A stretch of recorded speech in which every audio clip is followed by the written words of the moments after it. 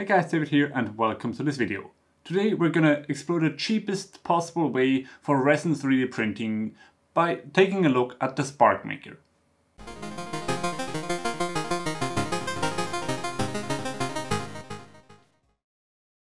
First of all, I want to thank Banggood for sending over the machine. They did provide me with this, but they have in no way paid me for my opinion whatsoever.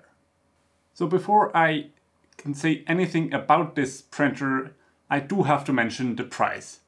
At 250 bucks, it is, as far as I know, the cheapest resin printer there is.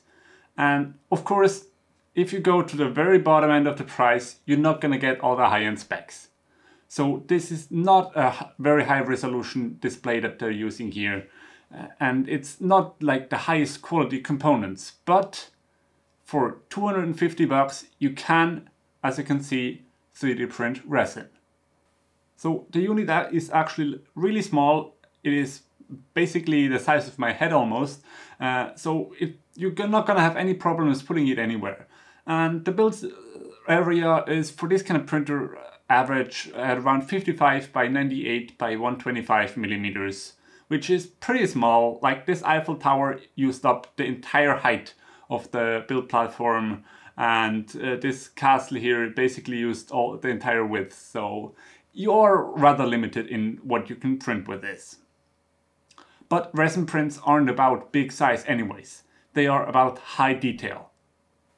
And while this printer only has a 480p screen, so it's not very high resolution, it does still manage to create some very high detailed prints. Like this print here would be just unthinkable on a FDM based printer.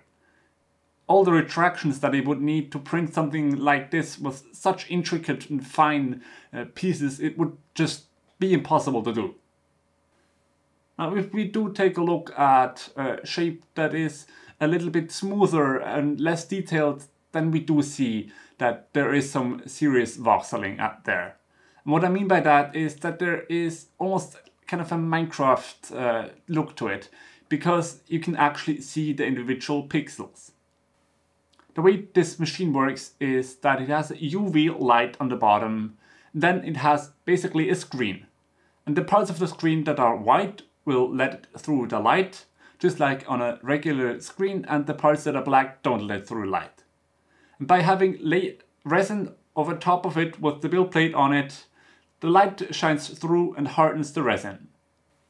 So everywhere where it is white on the screen, the resin will get hardened, and everywhere it's black, it's not going to get hardened. So this naturally means that you can do very complicated shapes on the screen. However, you are limited by the resolution of the screen, which in this case, as I said, is 480p. This then manifests in these voxel effects, as you can see here. Now it depends on what model you're printing and what kind of expectations you have, if this is bothering or not.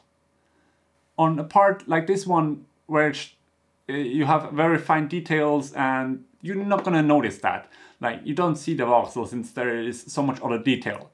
However, if you're printing more smooth parts, then you will notice these voxels and it will not look all that nice.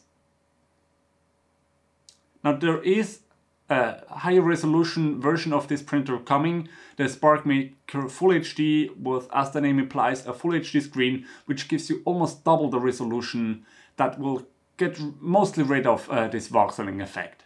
At the moment you can only get that through the manufacturer's website though, and I believe it's still only a pre-order. But the price is not that much more, so if you're in the market for a printer like this, you might want to take a look at the Sparkmaker Full HD. But for now, let's focus on this machine, since this will be cheaper than the Full HD version. If you take a tour around the machine, then we can see that there is only one button and no screen, no anything else. That basically means that you have to prepare your files on the SD card so that there is only one file on the SD card. By turning the button, you can move the platform up and down, and then when you press the button, the print starts. There's an indication LED that shows you that it is printing and if the UV light is on or off. But there is no progress indication whatsoever. So unless you note it down beforehand how long your print is going to take, you have no way of knowing how much longer the print is going to take. That is kind of a bummer, since on basically all other machines there is a LCD. And even with just like a couple of LEDs that light up once the print is completing, would have been really easy to add that to it. But at this price point, I can't really complain about convenience features. What I can complain about, however, is that as the build plate came just in the first print, it didn't stick to it. Like, the material would not stick to the build plate. And I was able to fix that quite easily by taking a really coarse sandpaper, around 40 grit, and sanding the bottom surface. This is gonna create a lot more grip for the material to grip onto, and after I did that, it worked fine. You do have to keep in mind though that you want a rather large surface area on the first few layers. As a general rule of thumb, the first few layers should be the largest surface area of any layer. Otherwise, you risk that the separation forces, because it has to separate the print from the film where the display is, every time it goes to a new layer, these forces may rip your part off of the build plate. So that's what happened on some of the first prints that I did, and that's why they didn't turn out very well. And that is still an issue on more complicated prints like this Eiffel Tower. There is this little railing up here with very fine connection pieces and then a long horizontal bar. And these connection pieces, they're very, very delicate. They're only maybe like 1 or 2 pixels wide. So they're very, very weak. And what happened here is when it printed the railing, like the horizontal part, it had quite a lot of surface area that is stuck to the film layer in between, and the connection pieces just weren't strong enough. So when it moved up, it left the railing on the separation layer here in between, and that's why there are only the railing posts here now. That is the case on most printers using this technology though, and it's just something that you have to keep in mind while designing your part and scaling it to the size that you want it to be. They also have a lineup of resin that you can use with this printer. The software that is used to slice is open though, so you can use your own resin, which is what I did here since there were some shipping issues with the resin. So I just bought basically the cheapest resin I could get locally.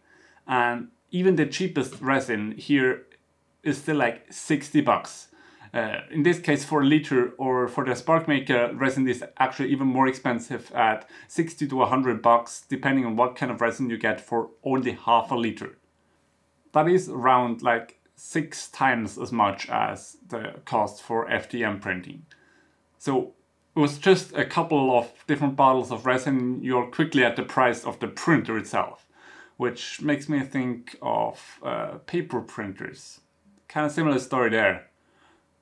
But hopefully these resins will come down in price a little bit over the time. And as with all resin printers that are rather open like this, they are messy. While printing, you have this cover over top of it to protect it from UV light and so that no dust gets in.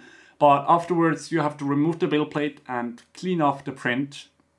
To do that you need to use isopropyl alcohol, which is kind of messy already, and then if you get the stuff all over the place, it's very hard to clean up, and you certainly have to wear gloves, otherwise your fingers are just going to be covered in this stuff. And you need quite a lot of isopropyl alcohol to clean it off, and then afterwards you have to cure it. You can either get a dedicated UV curing station, or you can just put the print out in the sun for like an hour or so, and then that will work as well. Now, I don't have a curing station, and it has been cloudy for the last few days, so some of my prints are still a little bit soft, since I only just put them by the window, but on a cloudy day it's not going to do all that much. So I can't really say too much about the resin strength yet, but since it is a generic resin anyways, that's not really the point of this video. In conclusion though, if you just want to try out resin 3D printing and you're on a tight budget, then this is surprisingly actually a really good machine. Sure, it's not gonna be as good as the one from Prusa or even like Formlabs, but those machines are like many times as expensive. Now that's it for the review of this printer. I will probably do another video where I try to make this printer even quieter, since while it is rather quiet now, especially compared to an FDM printer, by replacing the stepper driver with a trinamic driver and replacing the fan with a Noctua fan, I think this printer could be almost completely silent. I'm also going to try to build something to more easily wash and cure these parts, since that is by far the messiest part of this process. And I can now see why Prusa is pushing their CW1 cleaning station together with their printer as well. So that's it for this video. Make sure to like, comment, subscribe, all that good stuff down below. There's not going to be a video next week, and probably also not the week after, since I'm going on vacation to Japan.